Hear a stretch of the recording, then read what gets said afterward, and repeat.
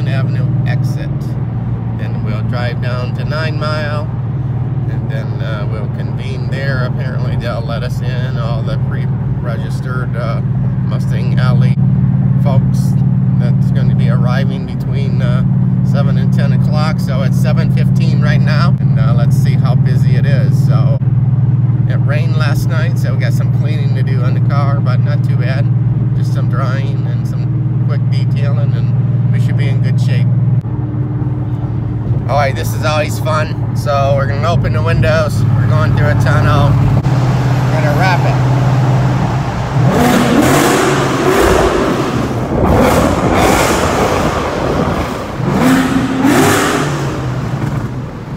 Alright, here we go. Yeah. There's a famous Woodward Ave we're passing. We're going to take the Hilton Rd exit coming up here.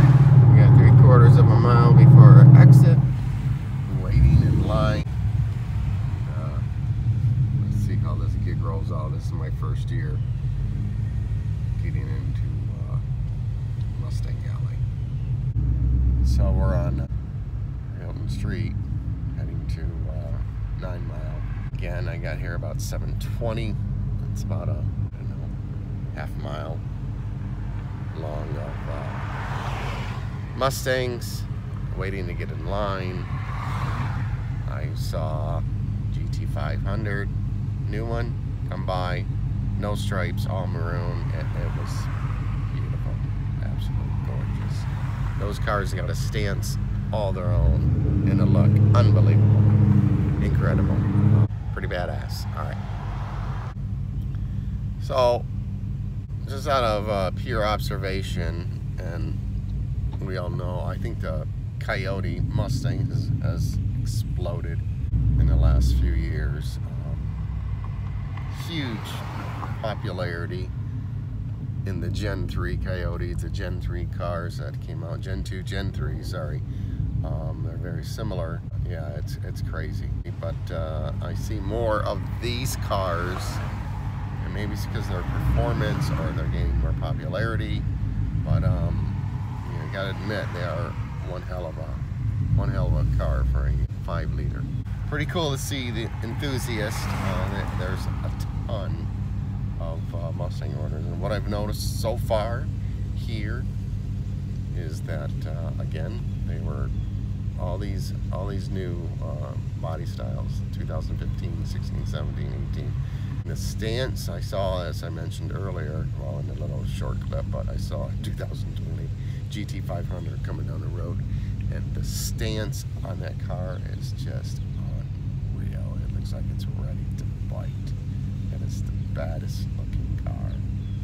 I'd have to say, I've seen it's beautiful, absolutely beautiful.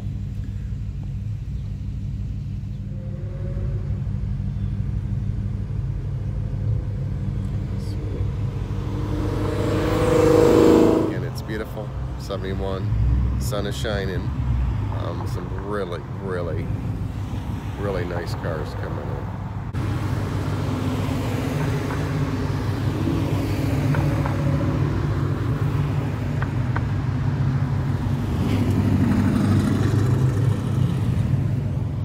And you got your classic highway patrol car, really cool. Those were the thing back in '87. Those were the car to have. They were fast, they were light, high output 302. A Woodward Cruise, you see everything. We are finally getting up to our turn, but there's a gentleman here on the left, trailer in their Mustang. We got the lady here and their dog going to the pony corral. How cool is that? Check out this bad boy. Just give you a quick look here. We're turning the corner right onto 9 Mile. Looks like they're in line. It's going to be busy. It's going to be a hot day.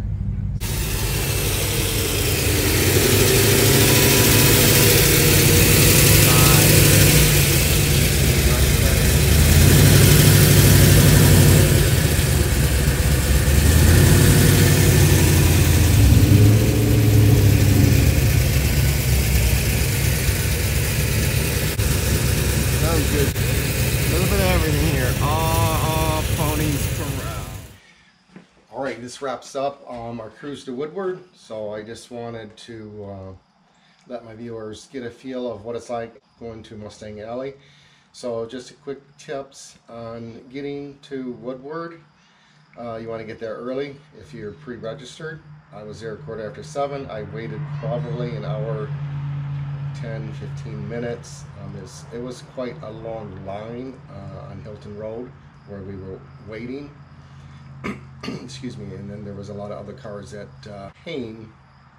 And as we were approaching the entrance, there were two lines, and one line, I don't know, for whatever reason, we got slowed down. But anyways, the other thing is the time that I got there, again, it was about 7:15. We got in, I don't know, I think it was about 8:30 by the time we got in and parked. The area was almost full. So we were close to probably a block to Hilton Rd. Where we parked on, or where they had us park on 9 Mile. Both sides of 9 Mile was getting filled up. There was, I believe, a party store, I don't remember exactly what, on the south side of the street also got filled up. So even though I got there at 7:15, I didn't get deep into 9 Mile there in the city of Ferndale. What I did notice, though, while I was walking around, that there were cars, the unregistered cars could get in after 9. At 10 o'clock, I did see a small row or line of Mustangs come in, 3 or 4, and they were escorted all the way into close to Woodward Ave. So I suspect possibly some of those spots were saved for the non-registered Mustang owners, but it seemed like to me, the way it filled up so fast, that 98% of the Mustang owners that were there were pre-registered. Everybody must have got there way before 7 o'clock, because apparently open at 7, but I don't know how they filled and parked that quickly, but maybe they did, I don't know. But all in all, hope the tips is good. I hope you liked the video. Like and subscribe. Thanks for watching to my viewers, and take care.